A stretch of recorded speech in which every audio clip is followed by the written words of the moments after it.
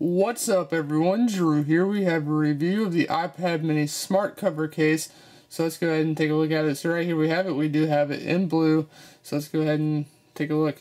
So as you see right off the bat, when we open it up, our iPad mini automatically comes on. And if we go ahead and shut the device, it automatically locks thanks to the sleep/wake functionality inside of the case itself. Now this is only meant to actually protect the front as well as the back for whenever you have it on the table, and if you're walking around, it basically protects the front of the screen. Now this will not protect from dropping, so on and so forth, so you will have to get a thicker case if you wish to drop your iPad, which I highly recommend you don't do.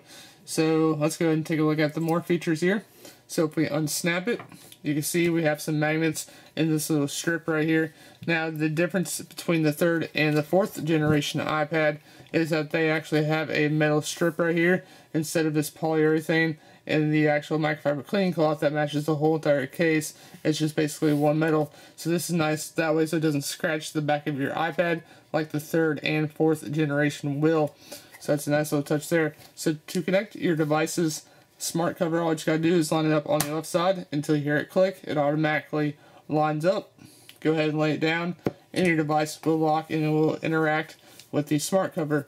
Now all of your buttons and ports, accessories are available. Basically this just covers the front, and if you flip it over, it will also cover the back as well. So that's a nice little touch, and that is really nice. So let's go ahead and check out the stand functionality about this. So all you just gotta do is roll it back till it locks, and then set it down, and there you go. You can go to watch your movies. You can watch movies, basically play games, so on and so forth. A really nice little case to have on your device, and you can even have it the other way for typing. Go ahead and lay it back down. It's kind of tricky to get the stand up, but once when you get used to it, it definitely will stay there. So now we can go ahead and begin typing right on the iPad mini, just like you normally would on a third or fourth generation iPad. A really simple design from Apple. So if you guys like this video, go make sure to subscribe, give this video a thumbs up, drop all of your comments down below, follow us on Facebook and Twitter for more up-to-date news. All of those links are down below in the video description. Until next video guys, we'll see you all in the next one.